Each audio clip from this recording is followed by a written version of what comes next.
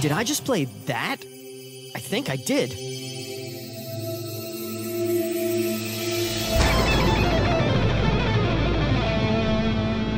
What the? Almost immediately, the feeling of fighting the string changes was completely gone. For years, I had struggled to play patterns that moved across more than one string, and now I was playing one that slashed its way across 5. What had moments earlier been just another scale fingering had suddenly become a 3-octave sprint that I could pick not only with total accuracy, but also with total repeatability, as I reeled off one flawless repetition after another. If this makes no sense to you hearing it now, trust me, it made even less sense to me doing it then. But the suddenly uncluttered feeling of doing this was so stark that it was impossible not to grasp that something very different was happening. But I knew that couldn't be possible. All because of one thing: string hopping. This nefarious jumping motion was the fly in the ointment, a warp in the clockwork regularity of alternate picking. Just when you built up smooth and consistent picking speed on one string, you'd have to leap to another. And this felt totally awkward and unpredictable.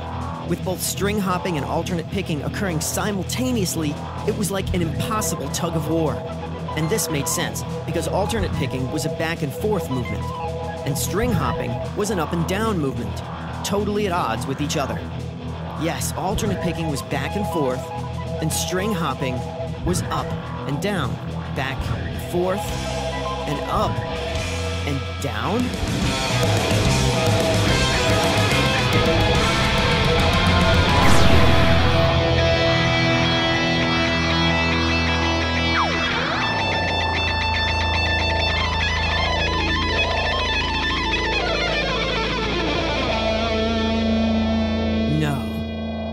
It couldn't be, but it was.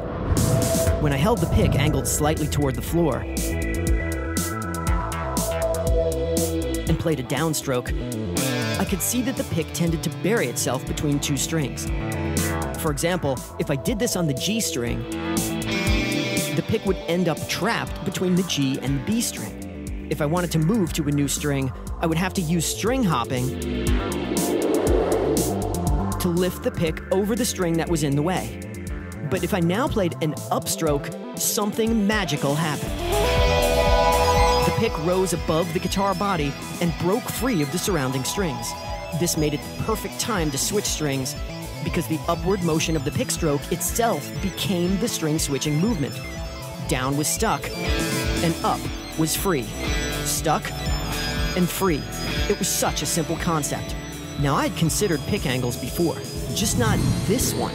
I had used edge picking from the earliest days, but I'd been doing it with the trailing edge. When I saw that Yngwie's style of edge picking used the leading edge, I'd switched over right away. But it turns out that edge picking was only one component of his pick geometry, and not even the critical one. By using downward pickslanting and simply switching strings after upstrokes, the switching from one string to another became perfectly smooth, and the barriers between the strings melted away.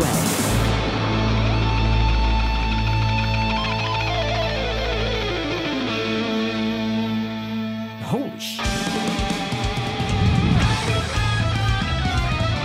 The blazing speed of the Pop-Tarts lick boiled down to the genius of Yngwie's single-string playing, which could be connected together like train cars in any order and still remain perfectly synchronized thanks to chunking. Just like Yngwie's single-string licks, I realized that the lick I had created was composed of units with an even number of notes. The first chunk was 4 notes, and this was the same chunk from the ascending 4s lick on the tape, just backwards. It was the 4s pattern, but with the accent displaced, so that instead of taking 4 notes in a row, you were shifting the window backwards by 1 note, so that you were instead grabbing these 4 notes. I did this twice on the first string. Then the second string was a 6-note chunk, and the third string was a 2-note chunk. Then the whole thing repeated. This was the whole secret to proper chunking. Patterns with an even number of notes that started on downstrokes would always repeat on downstrokes.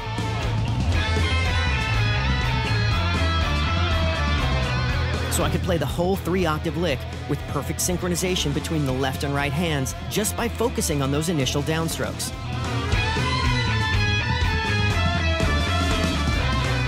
But there was more. If those patterns always started on downstrokes, then that meant that they always ended on upstrokes. That meant that when it came to switching strings, my entire 3-octave lick switched strings only after upstrokes.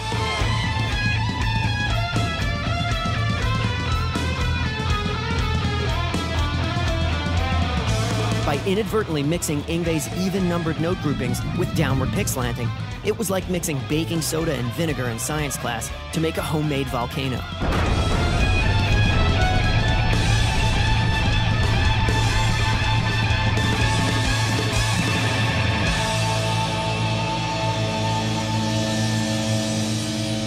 This was insane. For years, I had struggled to make headway and been stymied at every turn. And now, in an instant, everything had changed. How could something so seemingly complex have possibly happened by accident? I had had all these elements swirling around in my head, like ingredients in a stew. There were early advances, like deducing the note-by-note molecular structure of recorded solos. That structure was hidden by speed, but the SK1 helped reveal it. Then there was the Food Town solo. It was built of smaller phrases, chained together. These phrases were still complex and not really identical, but I was beginning to learn, by feel, that organizing my playing into discrete units created structure that allowed me to play longer lines.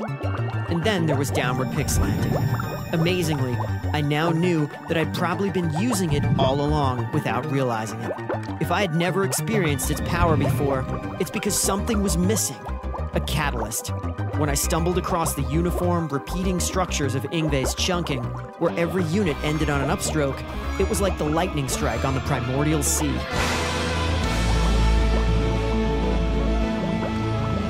The reaction was triggered, and all the ingredients fused together. I immediately went back to the Yngwie video. And sure enough, in every scene, Yngwie was holding his pick with a downward slant against the body of the guitar. I'd never noticed this before, but I now knew that this was hardly an accident. The result of this downward pick slant meant that any time Yngwie wanted to switch strings, all he had to do was play a lick that ended on an upstroke. And of course, I already knew that all of Yngwie's single-string patterns had been specifically designed in exactly this way. One of Yngwie's most powerful single-string creations was this one. It was, of course, an even number of notes, this time 6. And again, I found that if I just made sure that the downstroke in the right hand was always lined up with the beginning of the pattern as a landmark, I could simply ignore the other 5 notes of the pattern, and the hands would stay perfectly synchronized. Because I was only focusing on 1 out of every 6 notes, I could achieve 50% more chunking efficiency than I could with descending 4s. Even at ridiculous tempos, this was a data flow I could easily manage. After thinking about this, this made some sense. There would have to be a trade-off between the size of the chunk and the memorization advantages that it conferred. There was a limit to the number of things you could stuff into short-term memory. Mechanical synchronization seemed to work this way too. If you made the chunk too large, the hands would slowly drift apart.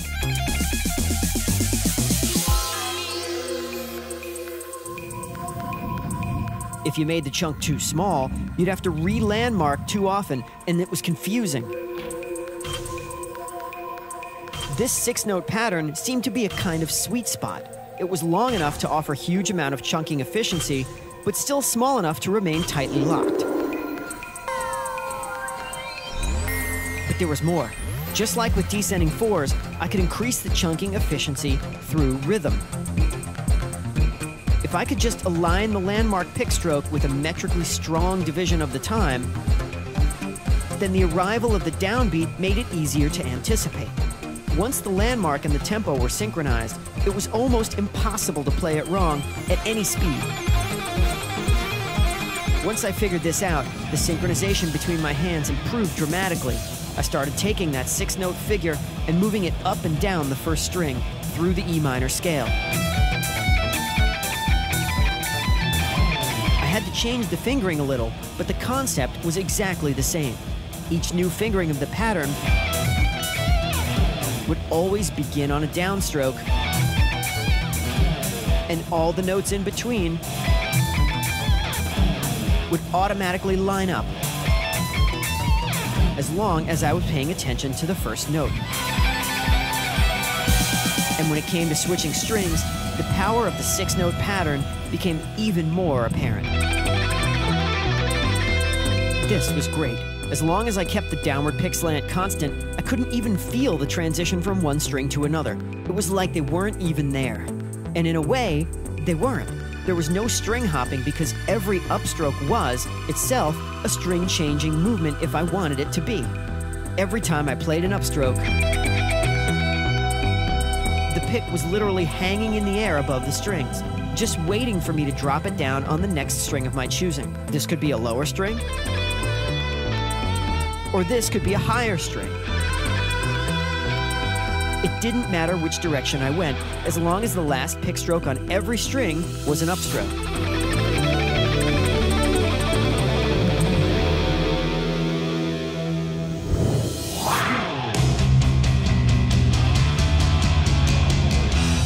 Within days, I was taking this 6-note pattern and moving it at will across the neck in E minor. By combining this with the single-string version of the pattern, I was finally able to connect one part of the guitar to another, just like Yngwie.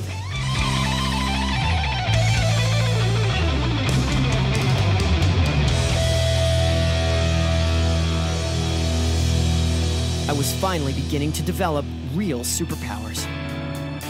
And even more amazing, I could call upon these superpowers at a moment's notice, whenever inspiration struck.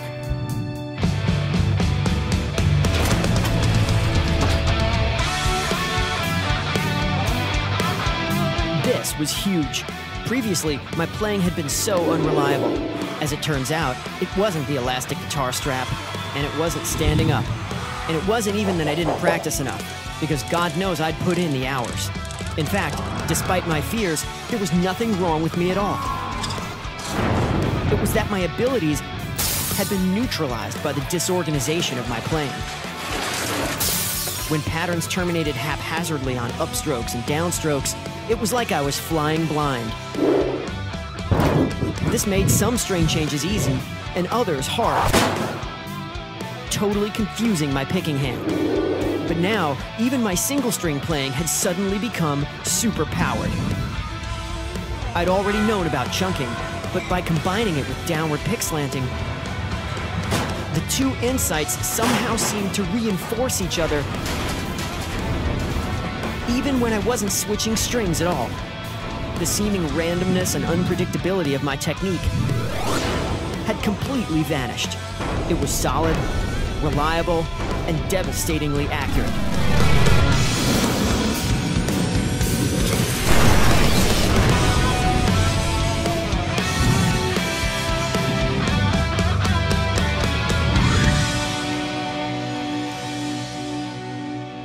But wait a minute. Was I really saying that Yngwie only ever switched strings after upstrokes? That couldn't be right.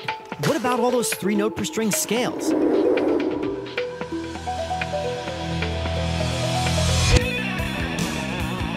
There's one. This was the trilogy scale shape. It was one of the most common scale shapes in Yngwie's playing, and he used it many times throughout the video. This time, it was a song called Black Star. And from watching the video, I could see that I had gotten it totally right. The fingering looked exactly like the way I'd been playing it since high school. It was 3 notes on the E string, then 4 notes on the B string, 1, 2, 3. There's the index finger. Watch the slide. 4. Then 3 notes on the G string, 3 on the D string, and 2 on the A. So again, it was 3 notes, 4 notes, 3 notes, 3 notes, and 2 notes. And this was a problem, because I knew that if you started on a downstroke and played 4 notes on a string, that would be good. But if you did the same thing and played only 3 notes, you'd be stuck. And that would be bad. So I decided to take a closer look at what the right hand was doing to see if I could spot the actual pick strokes. The video was blurry and it didn't seem likely, but I thought I would give it a shot anyway. First, there was a slide. That was clearly a downstroke. Then, as the hand came back up the neck, that looked like an upstroke. Then the left hand played 3 notes, and the right hand didn't do anything. So those were legato notes. But I already knew that, actually, because I could tell from the records that those notes weren't picked. The use of legato here was more of a special effect to give a smoother sound. Fair enough. Then on the B string, we had down, up, down, up. The last upstroke was the slide note with the index finger, which was picked so you couldn't hear that it was a slide, just like in the descending 4s pattern. So that was 4 notes on the B string, and the last note was an upstroke. So that part actually worked. Now, onto the G string. It was down, up, down. But wait a minute. The left hand pinky was already down on the new string. That can't be right. Rewind. Again, it was down, up, and then down again, but on the pinky. Well, I'll be a monkey's uncle. Yngwie was only picking 2 notes on the G string. The third note, the index finger of the left hand, was not picked at all. It was a pull-off. Not only that, but the same exact thing happened on the D string. Down, up, pull-off. And before I knew it, the ring finger was already down, and the last 2 notes of the lick were down and up on the A string. So despite appearances, the G string, the D string, and the A string were all 2 notes per string as far as the right hand was concerned. The whole lick then, from a picking standpoint, was legato, then 4 notes, then 2 notes, then 2 notes, and then 2 notes. Every string containing fast picking was an even number of notes starting on a downstroke, and therefore switch strings after an upstroke. I couldn't believe it. I'd already experimented with using a pull-off for the third note, and it just didn't sound right. But I guess I just didn't do enough experimenting.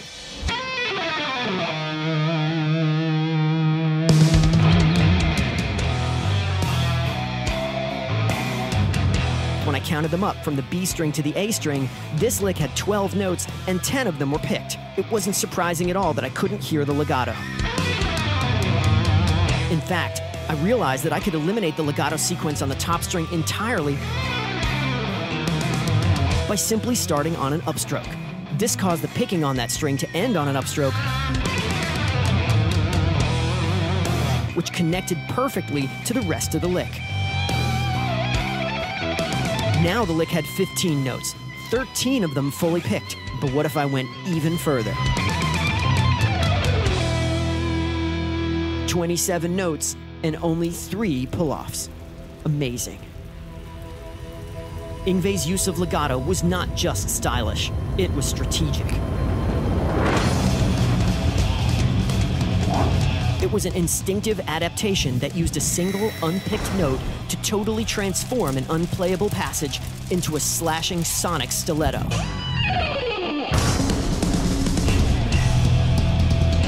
But this also had an immediate impact on Yngwie's sound. His playing wasn't just a robotic assembly line of mechanized repetition.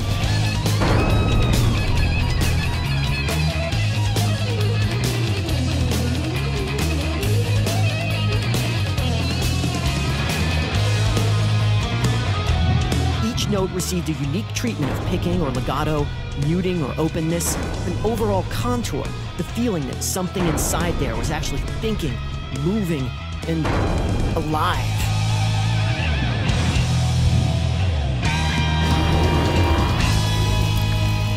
Things were really starting to get interesting.